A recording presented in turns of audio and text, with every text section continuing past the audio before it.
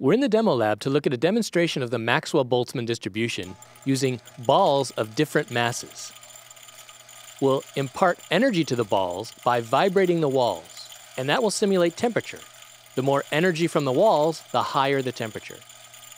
Notice at this relatively modest temperature, there's a wide distribution of velocities, some balls moving very rapidly and some moving slowly.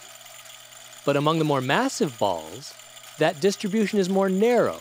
There aren't balls moving very, very rapidly and very, very slowly among the more massive balls. Now, as we decrease the energy from the walls, the temperature will decrease. So the width of the Maxwell-Boltzmann distribution curve will narrow. That is, we'll have more balls at lower temperatures and fewer balls at higher temperatures. But notice even at this low temperature, there are still a few balls moving very rapidly. We can increase the temperature by increasing the energy from the walls, and as we do so, we'll notice the Maxwell-Boltzmann distribution curve will get wide.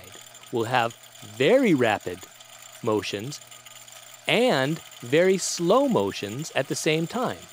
So the Maxwell-Boltzmann distribution curve must encompass very low velocities and very high velocities.